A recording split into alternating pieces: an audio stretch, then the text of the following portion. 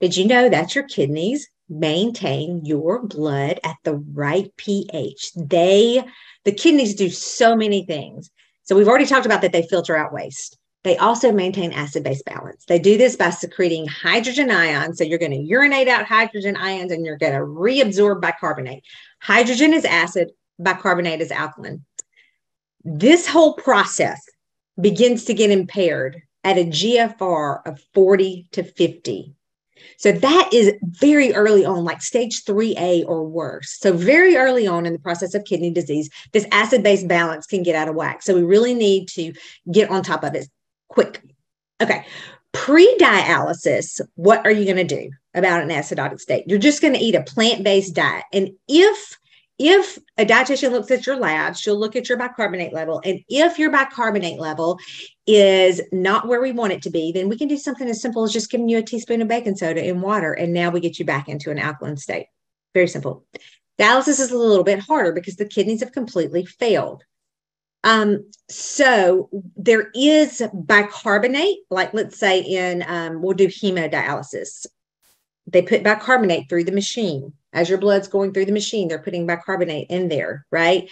But what I always tell dialysis patients is this: help the dialysis machine. Don't just do whatever and then expect the dialysis machine to take care of everything. Help it. So if you ate a more alkaline diet, now you're helping that dialysis machine keep your bicarbonate in the place that we want it to be. Why do we even care? Okay, if you are in a more acid state, your muscles can waste. You'll lose muscle protein, your muscles will waste. Destruction of bone and bone disease. We already know kidney patients are at risk for bone disease. We don't want that. Decreased albumin synthesis, what we just talked about in that study. Your liver won't make enough albumin. Increased rate of progression of chronic kidney disease. We don't want you to progress. We don't want you going to the dialysis chair. We want you to stay away from that dialysis chair. Stimulation of inflammation, which we're going to talk about inflammation, and impaired insulin secretion and responsiveness, which is really bad for people with diabetes. We want you to be very insulin sensitive. Okay, so how do you know? You're saying, okay, well, then how do I know if my diet is acid or alkaline? Well, there's an easy way to know. There's something called potential renal acid load, PRAL. What this is telling us is if I have a food, when I take it into my body, does it produce an acid state or an alkaline state? It doesn't matter what the food is outside the body. So if you take a lemon outside the body, right, it's acid. But when you put it inside the body, it's alkaline. So we have to look at the potential renal acid load to know what the food's going to do inside the body. And so here we go, potential renal acid load of certain foods. You want this to be a low number. You don't want the food to produce an acid load. So you want a low potential renal acid load. Look at fruits and vegetables. They have a negative number. Milk and whey products, a plus product, but look at all the animal protein, a very high number. So what that's telling you is you need to eat plant protein, not animal protein, to have an alkaline state in your body. Okay, pre-ESRD, pre-dialysis, does lowering acid slow progression? Yes. Why? Because protein, particularly animal protein, is the principal source of acid generation. Eating an acid-forming diet increases certain hormones. So when your body is acidotic, it's going to increase certain hormones like angiotensin 2, aldosterone, endothelin. These hormones are the ones, remember I told you about that the doctors many times will say, I'm just going to give you an ACE inhibitor or an angiotensin receptor blocker and send you on your way. Those drugs work on these hormones, trying to keep these hormones, stopping them from doing what they should be doing. So if you eat an acid-forming diet, you are bolstering these hormones. Short term, these hormones will help excrete acid, but long term, they're going to worsen kidney function. Okay, now let's talk about you, dialysis patient in particular. Acidosis, same thing. Increased catabolism, decreasing muscle mass.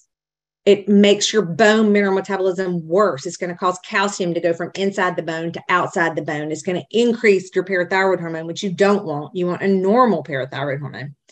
It's going to alter the inotropic state of the heart. What does that mean? It's how your heart contracts. You don't want that altered unless a doctor specifically gives you a medicine to alter that because you have a problem. But you don't want to be altering that because of your diet or because you're in an acid state. It triggers mechanisms underlying malnutrition, inflammation, atherosclerosis. This is called the uremic phenotype. It's basically, it's just this phenomenon that we see in dialysis patients where these three things go together: the malnutrition, the inflammation, and the heart disease. It's just like this one big cyclical mess. Acidosis is going to increase that, and it increases morbidity and mortality. So one thing that we really want to ask with dialysis patients is dialysis bicarbonate adequate? So this varies because it depends on where you dialyze. Theoretically, bicarbonate should be an individualized prescription. However, the reality is it's on the loop, meaning that every patient gets the same. And again, it depends on where you dialyze. It even depends on what country you dialyze in. But also, the question about, well, maybe we just give more bicarb, but the research hasn't been very clear on that. And in fact, the adoption of this practice, it still demands more conclusive studies, because if you put someone in metabolic alkalosis, so you send them the other way from acidosis to alkalosis, that's also dangerous. So there is an argument for home therapies, and I love home therapies. If you're an in-center hemodialysis patient and never considered home therapies, think about it, because it's more individualized to you. But there's also an argument for diet, like eating an alkaline diet, which is the most natural way. But for now, I'm just going to tell you again, help the dialysis machine. Eat on the more alkaline state so that the dialysis machine doesn't have to do all the work. All right, inflammation. What do you need to know? So we've gone through protein, we've gone through acid-base balance. Now what you need to know is inflammation. We've already talked a little bit about this. What is inflammation? So if you think about, if I cut an apple and it turns brown, that is a picture of inflammation. It's oxidation. That brown is oxidizing. Rust is also oxidizing. If I take a lemon and I squeeze it on that apple, that browning stops. Okay, the same thing happens inside our bodies. We have oxidants, which is this middle free radical. You can call them a free radical or an oxidant. It's the middle guy here, okay? And they're not complete. They're missing an electron. And so they begin that browning or rusting process inside of us unless we do something about it. So if you have an oxidant, what you want is an antioxidant. You want to stop this process. So the antioxidant is the friendly guy that has an extra electron. He comes along and gives it to the oxidant and stops this process. If you don't stop the process, then the oxidant will keep stealing from other healthy atoms. And then now that one's an oxidant. So it steals, and the process goes along to where it'll eventually damage DNA. This is the beginning of cancer and things such as that. You need antioxidants. You have to eat antioxidants. Also, your body can make antioxidants, but you have to eat certain things for your body to make antioxidants. So let's talk about that a little bit. If you have that process going on that I just showed you, pre-dialysis, as kidney damage worsens, so does inflammation and oxidative stress. A lot of this has to do with those toxins again. Your kidneys aren't filtering them out. Your body is building up toxins, and it's becoming inflamed because it's trying to fight those toxins. This can cause premature aging and kidney fibrosis. That's scarring. So it's just scarring your kidneys, and we do not want that.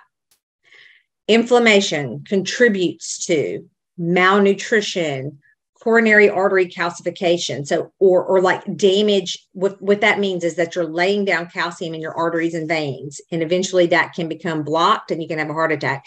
Endothelial damage is that lining, that inner lining of your arteries and veins. You want to protect that. If you're in an inflamed state, you're going to damage that, which leads to atherosclerosis. It can lead to insulin resistance, anemia, bone disease, and ultimately progression of kidney disease, which we certainly don't want. All right, now let's talk about dialysis. Inflammation in dialysis. Inflammation is a strong prognosticator of sudden death in patients with end-stage renal disease. So it's something that we need to address. I've been talking about this now for a few years, like, hey, we're not addressing this. If we know that it's an indicator of sudden death and we're trying to keep people alive on dialysis, then we need to address inflammation. The phenomenon of inflammation persists and remains an unaddressed target, unaddressed need and therapeutic agent. So I am going to address it. What contributes to inflammation in dialysis? Okay. Pre-dialysis, we talked about, is a lot of those toxins. Dialysis, the dialysis membrane in and of itself.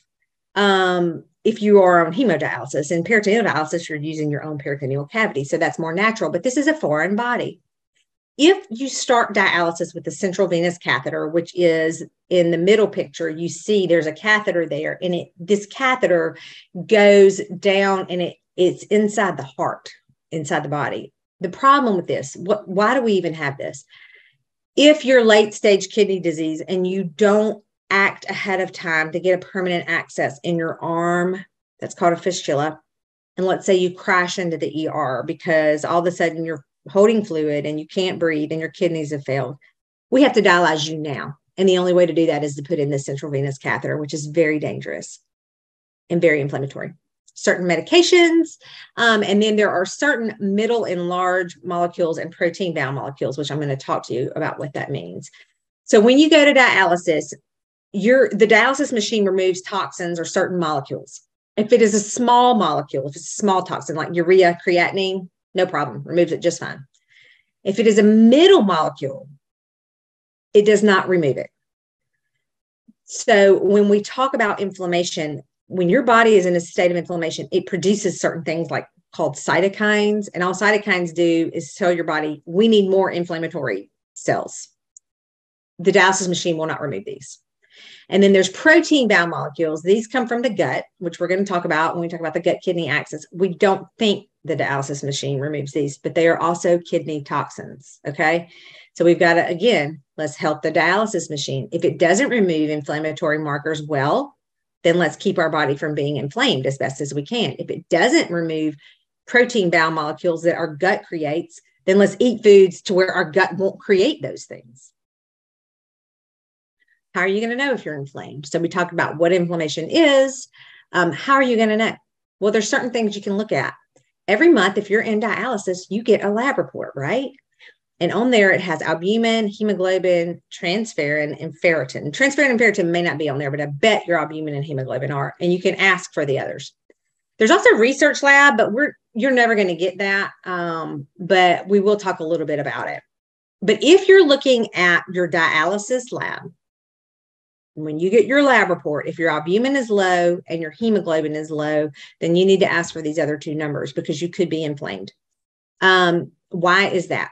Because remember we said, if you're inflamed, your liver is going to say, I'm sorry, I can't produce albumin anymore because I have to produce these other inflammatory proteins, right? So your albumin is going to go low.